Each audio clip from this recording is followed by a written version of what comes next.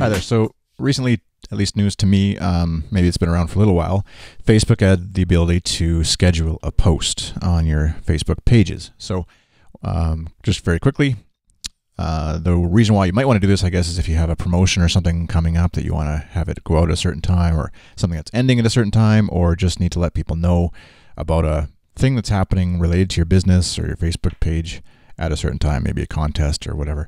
So you start a status update, write something in here, click on the little time clock icon there. Once you click add a year, so you can put posts in the past if you wanted to. That, I think, feature was there for a little while. Anyways, check a year, choose a month in the future, obviously, choose a day that you want it to appear.